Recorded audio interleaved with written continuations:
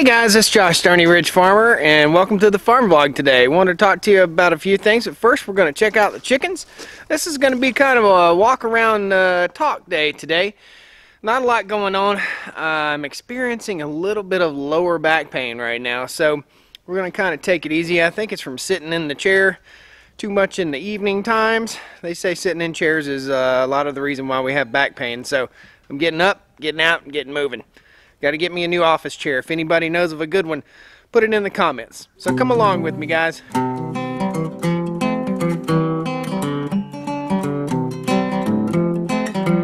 First things first, we got to check on our baby birds that we got yesterday.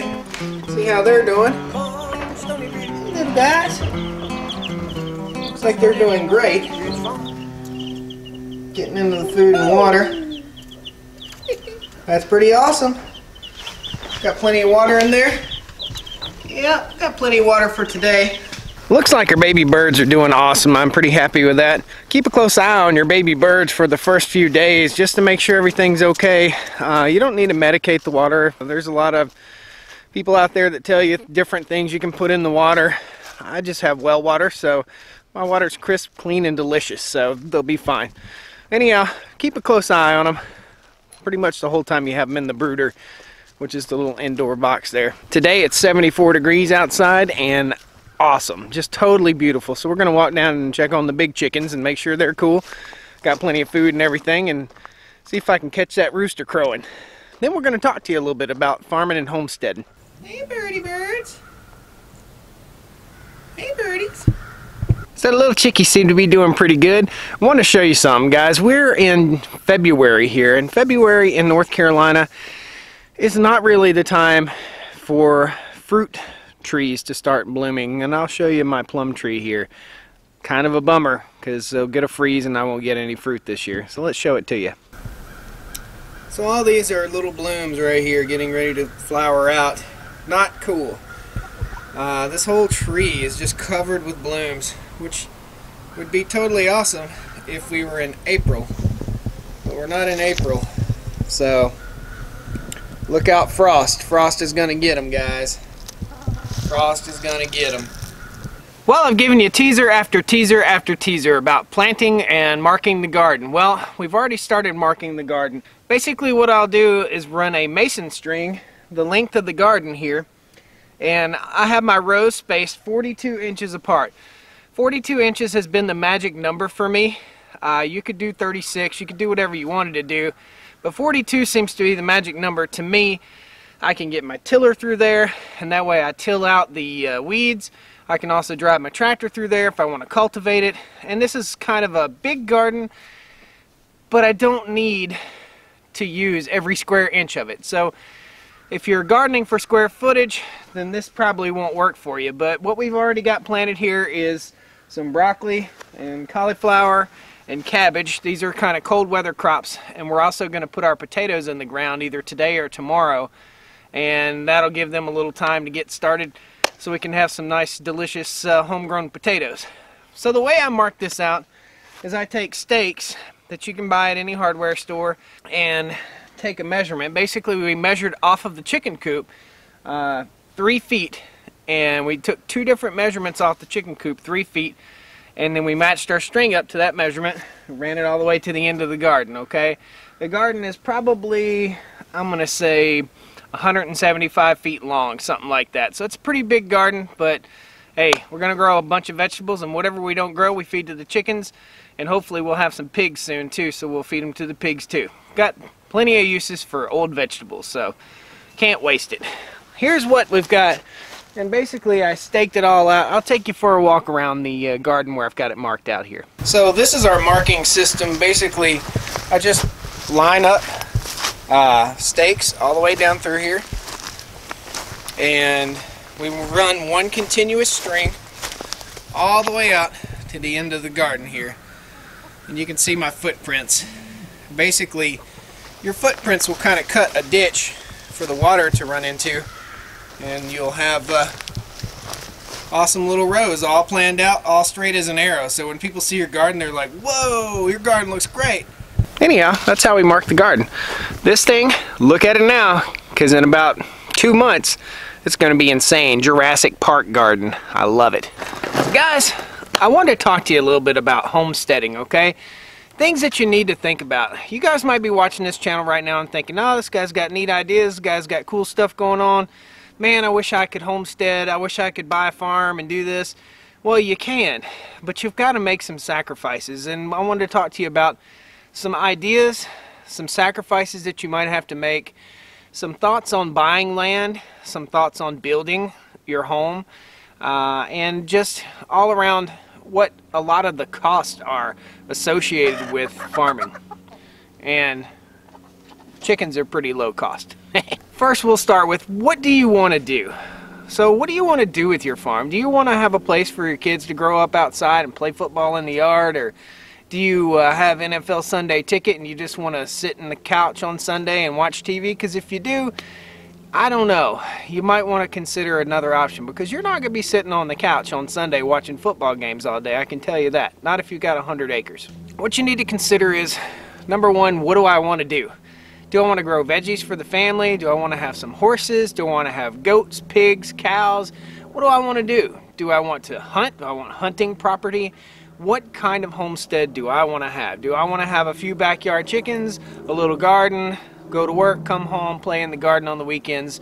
What do you want to do, okay? So things to consider when you're looking at land. You need to think about water. Water, water, water, water.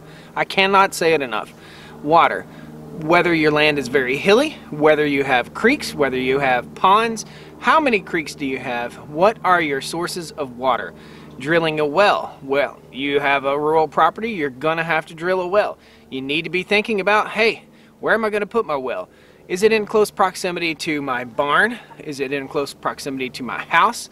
You gotta plan this stuff out, because if you don't, it's gonna add additional expense later on in your farmstead.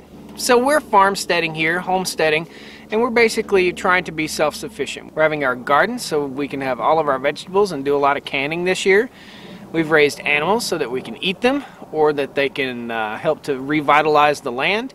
And we've got our chickens for our eggs. We just want to have a nice place to go home to that's very private. When we set out to buy land, we set out to buy 10 to 40 acres. That's what our plan was. Now we've got 150 acres and we're looking at more land. Once you get up in the country, the tendency is to want as much privacy as you possibly can. So think privacy. Think noise. What kind of noises do you hear? We looked at so many different places. We went and sat and just waited in silence to hear the noises at different times of day. So we sat from like 3 to 4, from 5 to 6 on these other places that we looked at, and they were horrible. It was like freeway traffic and stuff like that, and guys, you just don't want to hear that crap. We've got a little bit of train noise here and a slight amount of highway noise, but the highway's 5 miles away. And every once in a while you can hear like a tractor trailer or something like that. So noise is a factor, guys. Think about noise. Think about privacy, okay? You also need to think about the lay of your land. How does your land lay? Is it hilly? Is it flat? I'd lean more towards buying flat land than I would hilly land. Most of our land is fairly hilly, but it's rolling hills, not drop-offs, steep drop-offs. We've got one spot down here where the creek is. That's a pretty steep drop-off in a really rocky area. I don't know, it's pretty, it's cool, but it's useless. It's absolutely useless except for something to look at. So think about that kind of stuff. When you get ready to build your house, or if you go the route we did, which was get a mobile home, put it on here, and that way you get time, you buy yourself time to plan this stuff out. Think about water.